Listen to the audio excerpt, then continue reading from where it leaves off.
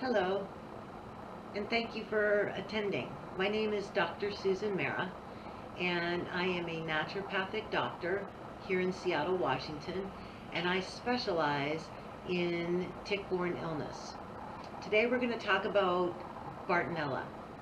Bartonella is considered a co-infection of Lyme disease. In other words, a tick can carry more than one infection. It can carry Lyme disease, it can carry Bartonella, it can carry both, it can carry Babesia. Essentially, Dr. Joseph Burrascano's description of ticks as being the dirty needles of nature is a perfect graphic of what exactly they are. So we're going to talk about Bartonella, and currently there are about 13 species that are pathogenic. However, we can only measure two, and those are Bartonella hensleyi and Bartonella quintana. In my office, I particularly see a lot of Bartonella hensleyi, and Bartonella hensleyi is characterized by severe head pain, migratory joint pain, strange skin lesions, stria, which they look like red stretch marks, retinitis, carditis. In other words, Bartonella has a particular affinity for the brain, the eye, the heart, and to a certain extent the GI system. And so we see variable presentations of symptoms based on probably the interaction of your genomics and the infection. Bartonella hensleyi, interestingly, has a higher incidence as you move south, although that's changing with migratory birds and global climate change. But in and around the equator and in the southern states, there seems to be a higher incidence of Bartonella. Bartonella has a particular affinity for red blood cells and the vasculature in your body. In other words, it likes to hang out along your arteries where it forms colonies and builds biofilms to protect itself from the host, and it resides in this place because it has perfect access to nutrients which are traveling in your blood.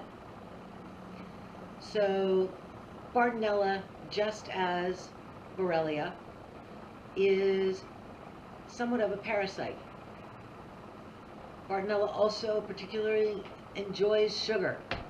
So one of the foods that you want to avoid if you have Bartonella hensleyi is sugar, because it just makes the situation worse. The presence of Bartonella and Lyme together means that you have a double whammy. So you have double the amount of inflammation occurring in your tissues. And so what you want to do is you want to decrease the inflammation, decrease the infection, and increase your immune response to those pathogens. Bartonella is also very difficult to document through laboratory work. Currently, I use a serum antibody test, just as I do in Lyme, and I use another test called the FISH test, fluorescent in situ hybridization test, which is also very helpful. And I also use what's called a gem sustain, which is an actual picture of your tissues showing the pathogen in your tissues, and also you can actually see biofilm communities that result from probably Bartonella, as well as some protozoans like Protomyxoa and possibly Babesia. Bartonella is an interesting organism because, just like Lyme disease, is an intracellular stealth pathogen. So it gets inside your cell and begins to manipulate the machinery. And this makes it particularly difficult to treat patients with Bartonella, but because we have to get the drugs inside the cell. It's not impossible, but it is another layer of difficulty. Bartonella is treated with the antibiotics and herbs.